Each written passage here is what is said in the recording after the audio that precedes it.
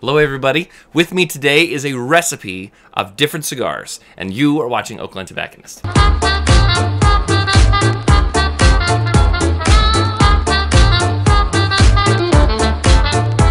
If you're a fan of Corojo Cigars, you can find them on our website at oaklandtobacconist.com. So with me today is a special lineup, a very special lineup, in fact 4 different cigars that uses a favorite type of tobacco here at the shop, as well as personal favorites of mine and my wife as well. And that is the topic of Corojo tobacco. We've seen Corojo in its various forms, and I wanted to sort of give a breakdown of what you can expect when it's in different regions or in the hands of different blenders. Right now I'm smoking the Corojo 5 by Gran Habano. Phenomenal stick, very nice even flavor, more on the medium side in strength, but very pleasant on the palate. So, what is Corojo tobacco? Where did it come from? Originally, it was a Cuban seed. Corojo was indigenous to Cuba as refugees left to Florida and then settled in Dominican Republic, settled in Nicaragua. Later, the seed was attempted to be grown in other regions.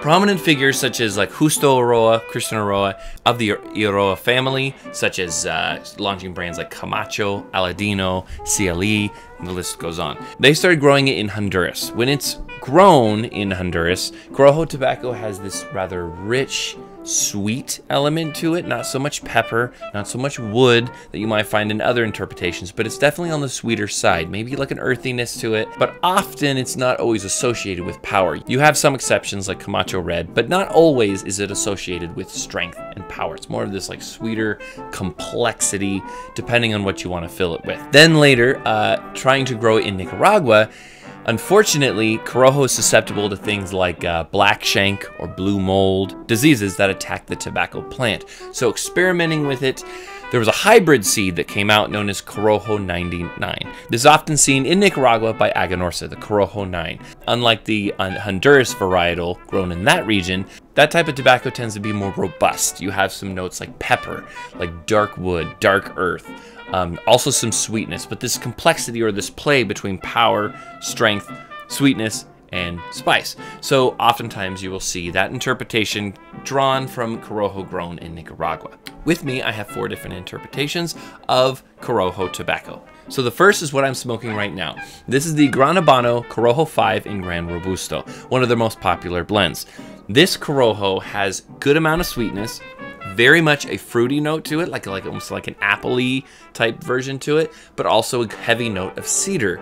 So you have this cedar wood, hardly any hint of pepper whatsoever, but a great complexity.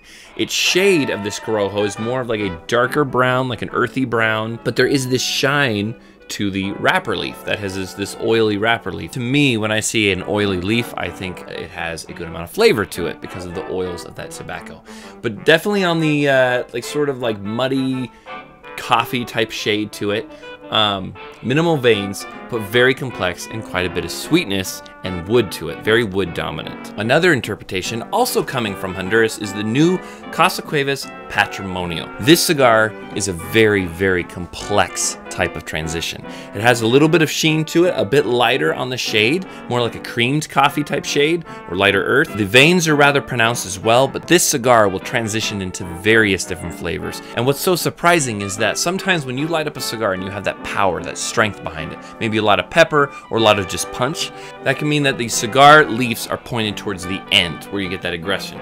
And you get a lot of that power, and then it kind of mellows as you smoke it through. Well, the Patrimonio actually starts very smooth, not too much pepper, and then it really starts ramping up as you smoke it. A really cool transition and awesome to try. But this is a Honduran Corojo, so it has that sweetness, it has a little bit of that cedar, a little bit of that earth, but just all around a very complex cigar. Now next, on the opposite side, we hop over to Nicaragua where we have Aganorsa's Torch. This is a unfinished brush foot. So at the bottom you have just binder and filler, which you taste, you get the sense of that tobacco, and then it transitions into wrapper leaf, and you have that transition as well. The Corojo wrapper here is rather rustic, not much on that shiny hue that some of the Hondurans have, as well as having a bit more of a punch to it. It's kind of that play between sweetness and spice, and you have a lot of the rustic elements of like a dark oak.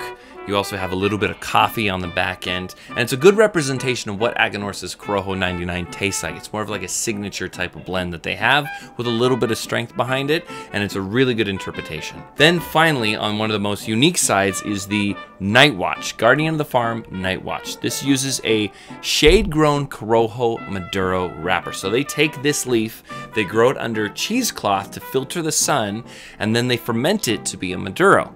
What that brings is a very dark shade, as you can see, indicative to the leaf itself. It's definitely darker. It has more of a toothy aspect to it.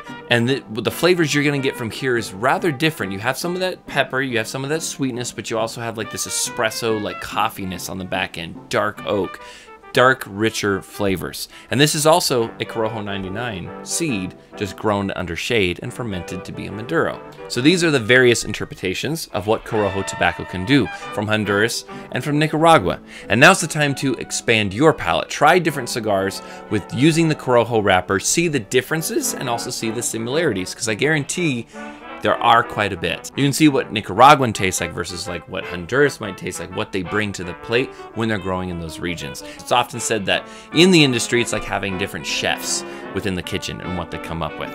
So thank you again always for watching. Like, comment, subscribe. We'd love to hear your thoughts on Corojo tobacco. Once again, I'm Eric and you have been watching Oak Glen Tobacconist.